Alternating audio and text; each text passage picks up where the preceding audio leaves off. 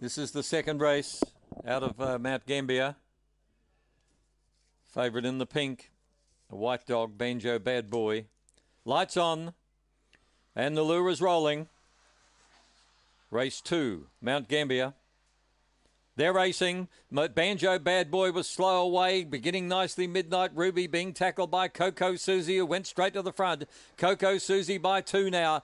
Going forward in a hurry is Pure Profit. He's a strong finisher. Further back was next Nazumi Spirit. Out wider was Banjo Bad Boy. And Midnight Ruby on the home turn. Pure Profit went through on the rail. Took up the front running, and Pure Profit by 2.5 Nazumi Spirit.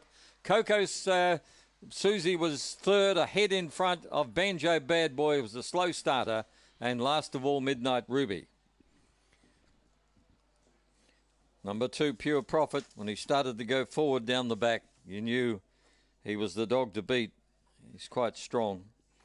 Number 2, Pure Profit, a red fawn dog by Dana Double One from Fantastic Emma.